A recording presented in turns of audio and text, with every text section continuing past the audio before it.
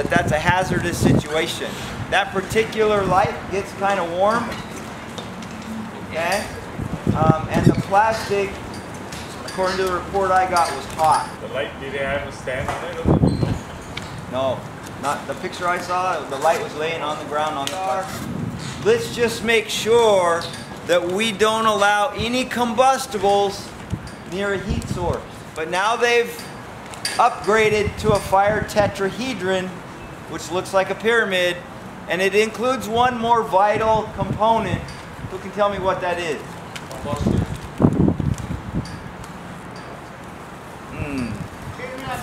Chain reaction. Okay? Combustion was close. I'm going to give it to you. Who said that? Paka? Koa? Whoops, sorry, Noah. Whoa. Better put on your safety glasses. Wake up! Hey, can that guy stop Googling his answers?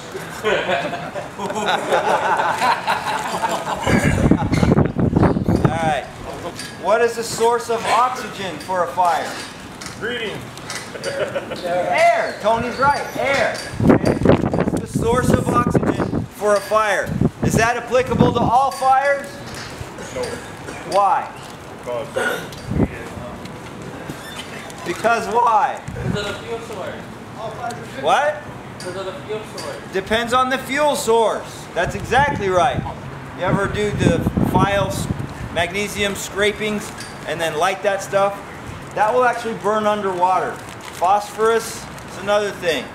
A whiskey peat. Who knows what a whiskey peat is? It's a grenade. A white phosphorus grenade. What else does water do to a fire to help put it out? Okay, it gets it wet. What does that do? Take away the oxygen. Take away the heat. Okay, we already said it takes away the oxygen. How does it take away the heat, Tony? Because you're right.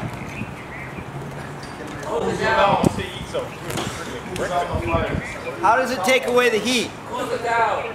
How does it cool it down, Micah? Very carefully. Not just by wetting it. There's a process, and you guys all know this word. It happens every time you sweat. Perspire. Not perspire.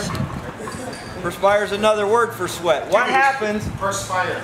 We're talking about how to cool something down, right? It said it cools it down. How does water cool something down?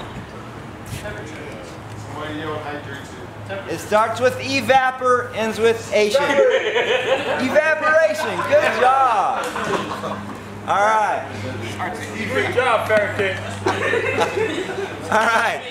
Evaporation is the process by which water removes heat, because when the water turns to steam and then it goes up in a gas, it's taking heat away from that fire. Okay? And yes, it definitely depends on what kind of fire. We're talking about combustible fire here. All right. So what type of fire would sodium metal be?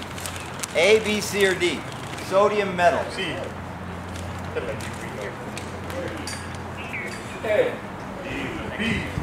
D. D, correct answer. Oops, sorry, short. That was the only answer left, huh? No, somebody didn't say B yet. Oh, okay, you're wrong. I didn't hear it. Alright, so D. Okay, now. Did you say D or B? Did you say D or B? You said B 10 times? You were wrong 10 times. Alright, let's move on. Good job, Rick. If the following material is burning, what type of fire would it be? A, B, C, or D? Paper. A. A. A. It's B. Sorry, Sherwin. Bad throw. Plastic. B. Plastic. B.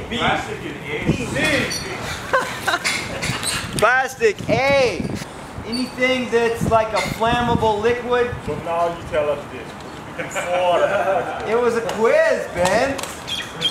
All that's not fire, pyromaniac. A class B fire is any kind of flammable liquid. A Class C fire is what? Scott, Dennis, Greg, Electrical. Noah, electrical. Okay? And a Class D fire is... A Class D fire is... Big jump. Metal. Who said metal? Bama? Joe. Over here. Over here. Me. All right, metal. Okay.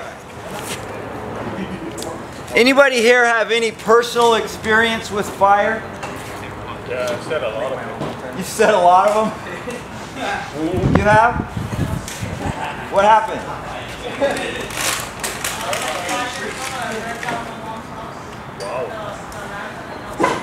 You were 5 years old, you burnt down your mom's house. How did you start the fire? A what? A lamp?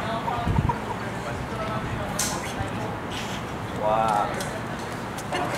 All right, anybody have any questions or comments? All right. Let's, what? No? Let's go warm up.